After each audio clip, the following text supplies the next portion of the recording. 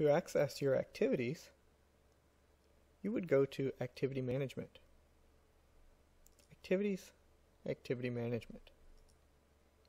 Our Activity Management by default will show you plus or minus 90 days on the desktop browser.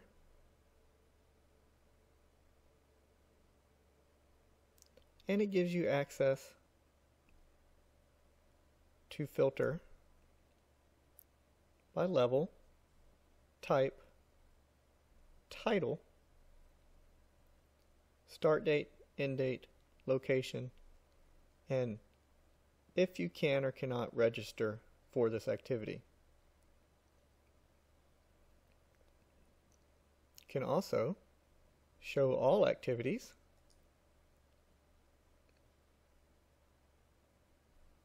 or filter the activities by member.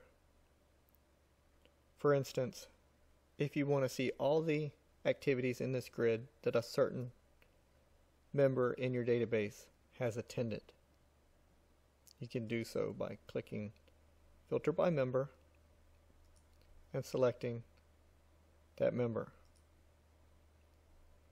Each one of the activities listed, Jimmy Osborne has attended.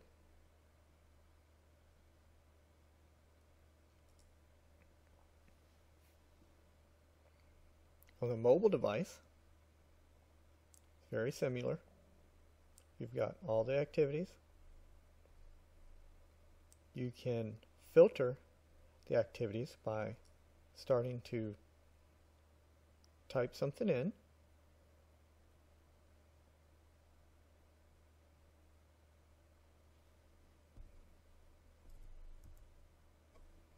So if I was looking for the activity at the James River State Park, I started typing in James, and the activity was filtered out, and that's the only one left. I can do the same if I wanted to filter by date. I can start typing in that date.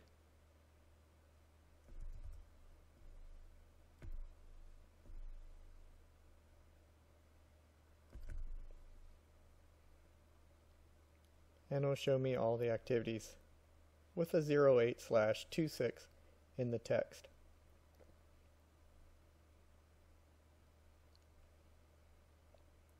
You can view more information on that activity by clicking View.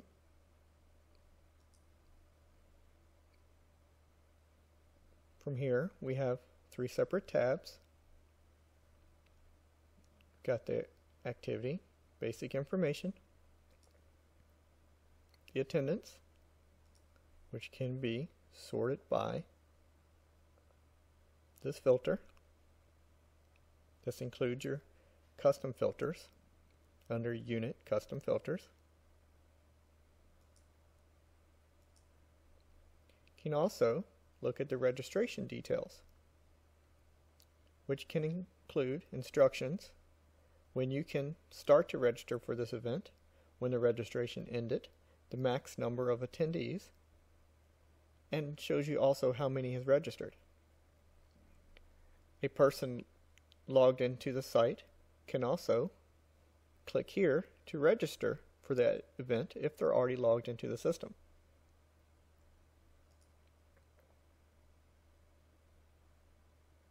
From here, they can select if they're coming or not, enter in comments, like they're available to drive or they need someone to pick them up or whatever their comments may be, and then submit the RSVP. They can also see who's coming to the event from the registration, and they can pay for it.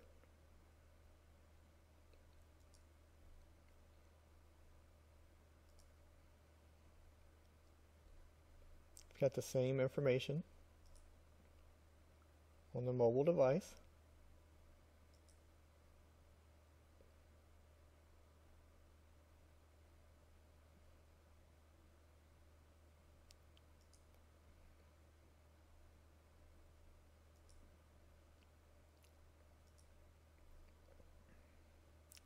You can edit this information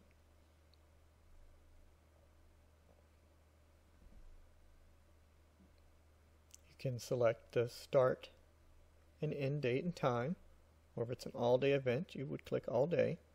You can select if you want it to be included on the calendar or newsletter or not.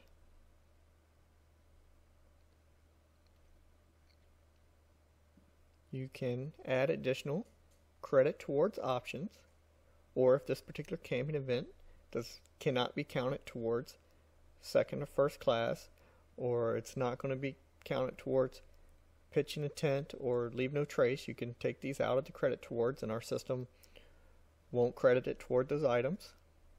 We have other credit towards items in the list.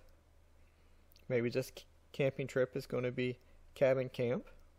You can add that.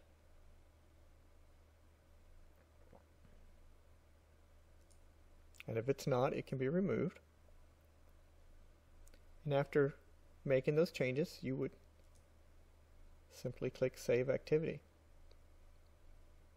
Same changes can be made in the mobile browser.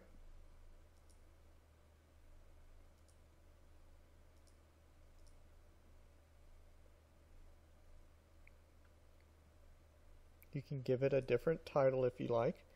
It doesn't have to match the activity type. By default, the activity type will be put in for event title, but you can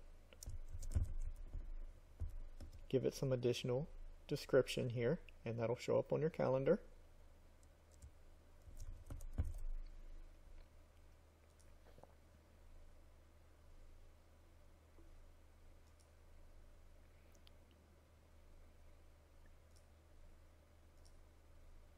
You can also mark your attendance. You can simply check these boxes to put whatever's in the attendance marker box in for the attendance for those scouts.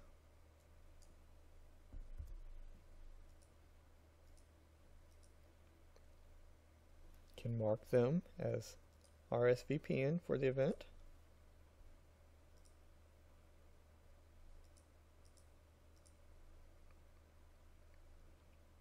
You can check if they have turned in their permission slip and if they've paid.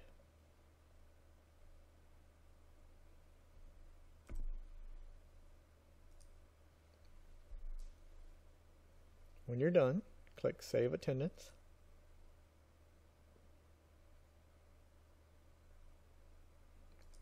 For the registration, if you want your members to be able to register for this activity, you check the Activate Registration for this activity checkbox.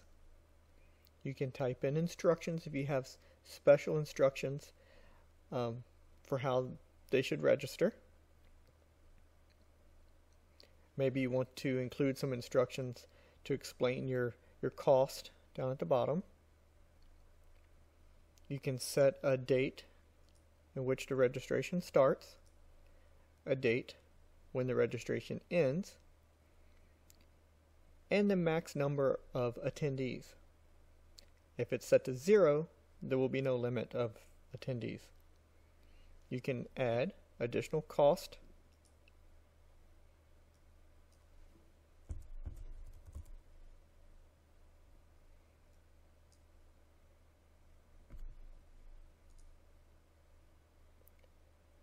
to your activity.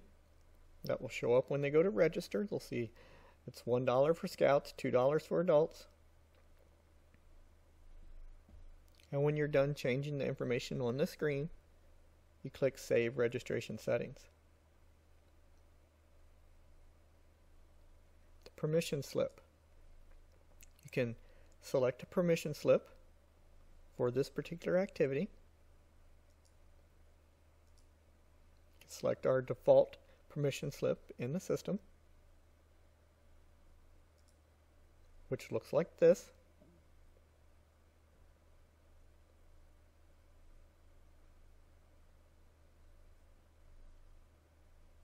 You can edit this text and save as a new permission slip, and then you'll have another permission slip in the system to pick from for your activities.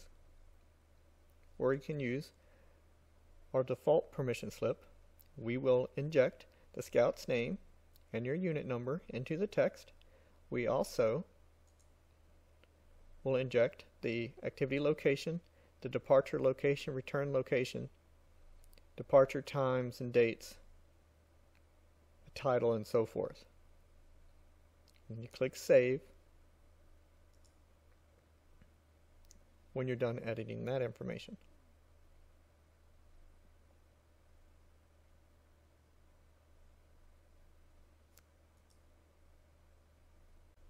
Okay, and after you have set up your permission slip, you can click on View and Attendance, and you can print permission slips for each of your scouts,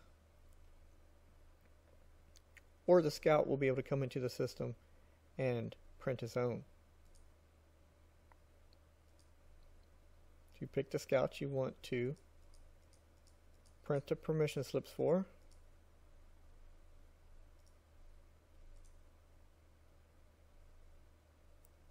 And then you can print the permission slips. As you can see, it's got the scout's name injected into the permission slip, along with the unit number, and the activity information, and the text